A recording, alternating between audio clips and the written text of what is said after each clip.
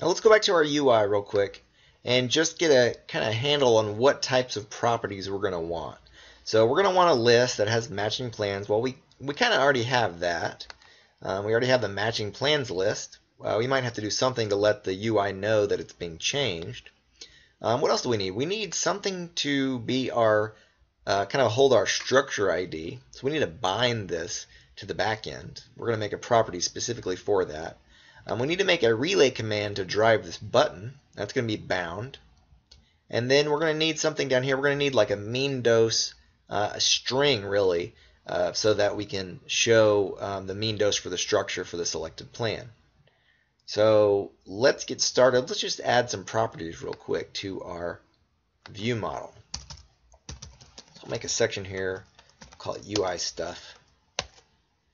And I'm going to make a new relay command. I'm going to import the right namespace. That comes with the MVVM Lite framework again. So we're going to look at these three properties right here.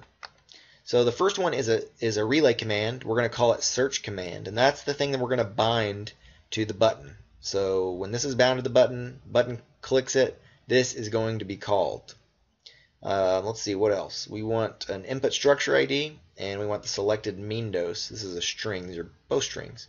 So let's go ahead and bind these to the front end. Let's see how that's done. First thing I'm going to do is just copy that real quick. Head over to the UI, select my button, and buttons all have a property called command. And here is where some of the magic is going to take place. So in order to bind a property or a relay command to the back end, this is the syntax. You have an open curly bracket, you say binding, and then you name the property that you're binding to. In this case, it's search command. So if we were to click this button as the program is running, that search command relay command would be called. Okay, let's do it again. In this case, on the text box, we're going to bind that as well.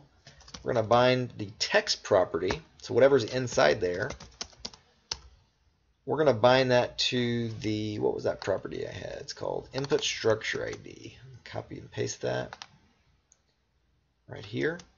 So we're going to bind that to the input structure ID. So when this changes, that will automatically update that background model for us, and then we can use that when we press the search button. The last thing we're going to do is down here I have just a space hole. I have it held as a 0. Let's go ahead and bind that text to the selected mean dose property that we have on the back end as well. Now, the trick here is that all of these things that are bound to the front end need to be public properties of your backing class or your view model. So if they're not public, they're not going to bind correctly. So what do we want that search command to do? Well, let's think about it.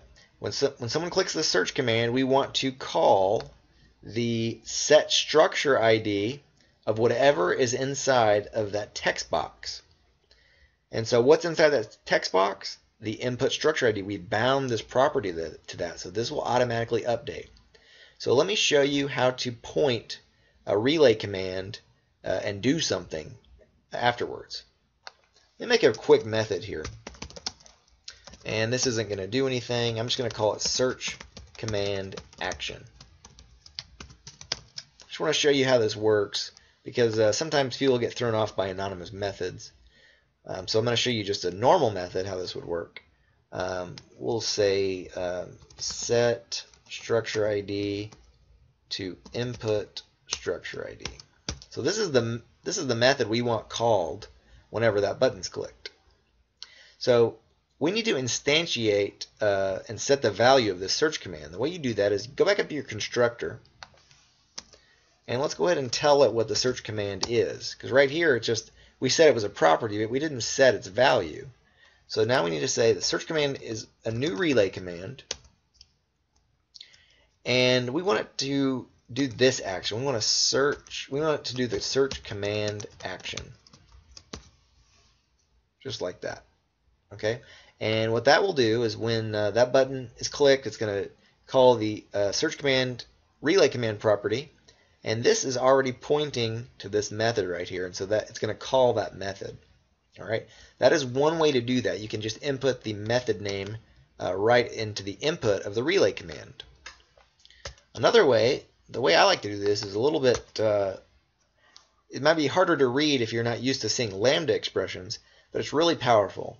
And that is to put an anonymous method in here. So I'm just going to do an open bracket here, and this is what's called a lambda expression. And basically this syntax right here says do whatever is inside of these brackets. So I'm, without actually declaring a method somewhere else in my code, I'm just going to tell it right here to do this action whenever the relay command is called. So that is an anonymous method that I'm inputting directly into the relay command.